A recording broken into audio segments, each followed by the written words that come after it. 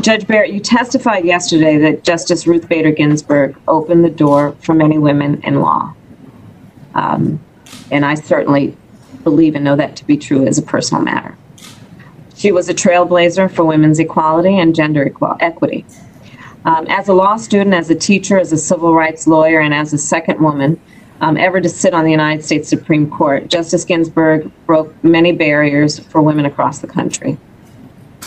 I believe, all fondly remember her as a person who had patience. She had the will and the vision to make our country a more equal place and a more just place. And one of the things she fought for was a woman's right to control her own body and to make decisions about her own body and health care and reproductive choices. The Constitution of the United States protects a woman's right to choose whether or when to become a parent. And it protects a woman's right to choose abortion.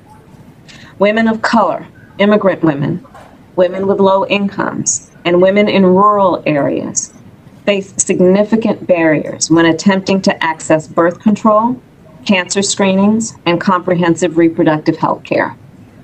Moreover, anti-choice activists and politicians have been working for decades to pass laws and file lawsuits designed to overturn Roe and the precedents that followed. The threat to choice is real.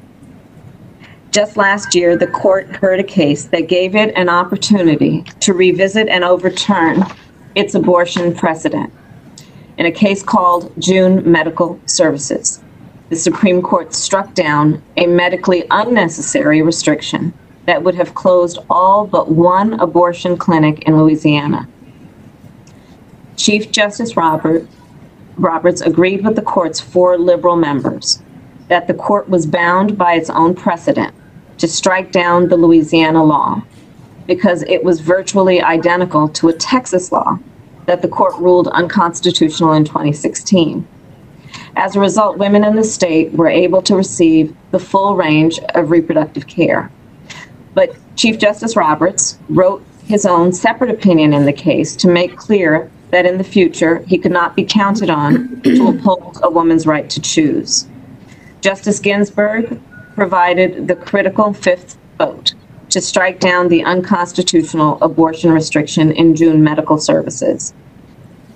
So we must be honest about the impact of her passing and the impact it will have on the court's decisions in cases regarding women's access to reproductive health care.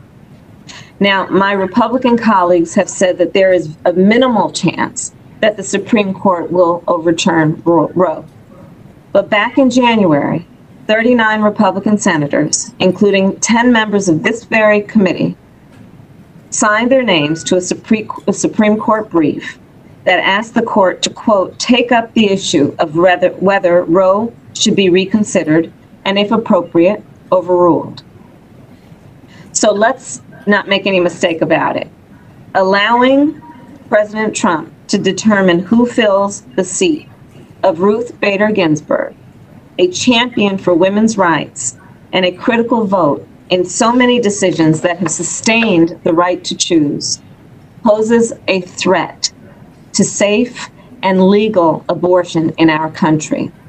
After all, President Trump said that overturning Roe v. Wade will, quote, happen automatically, in my opinion, because I am putting pro-life justices on the court. Judge Barrett, several times today, you have quoted Justice Ginsburg's testimony about not making predictions in future cases.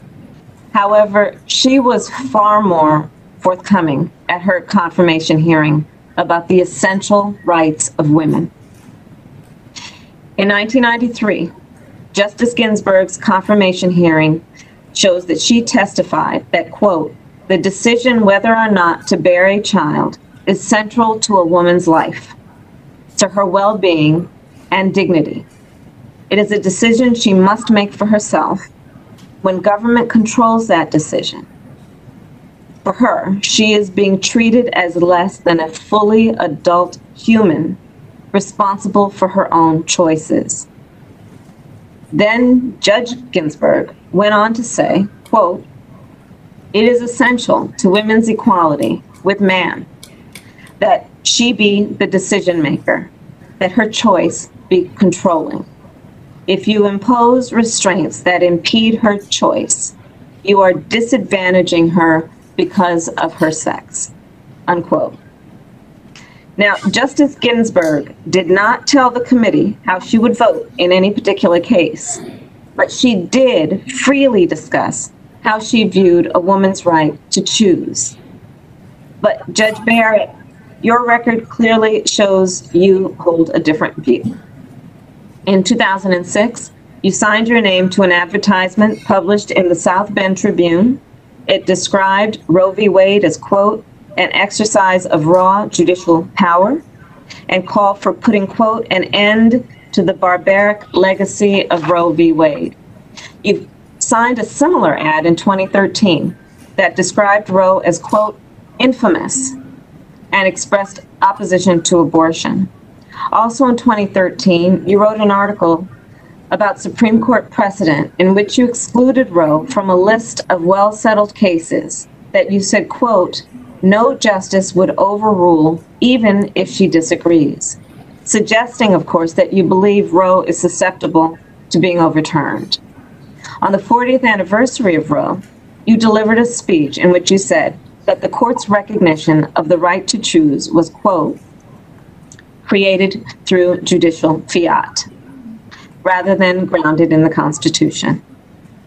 And during your tenure on the Seventh Circuit Court of Appeals, you have been willing to reconsider abortion restrictions that other Republican-appointed judges found unconstitutional. As the Senate considers filling the seat of Justice Ruth Bader Ginsburg, who was straightforward enough in her confirmation hearing to say that the right to choose is, quote, "essential to woman's equality," unquote, I would suggest that we not pretend that we don't know how this nominee views a woman's right to choose and make her own health care decisions. Mr. Chairman, I ask unanimous consent that the following three documents be entered into the record. A letter opposing Judge Barrett's nomination from the NAACP, a statement opposing Judge Barrett's nomination from the Planned Parenthood Federation of America and Planned Parenthood Action Fund, and a report opposing Judge Barrett's nomination from the NAACP Legal Defense and Educational Fund. Without objection. Thank you, Mr. Chairman.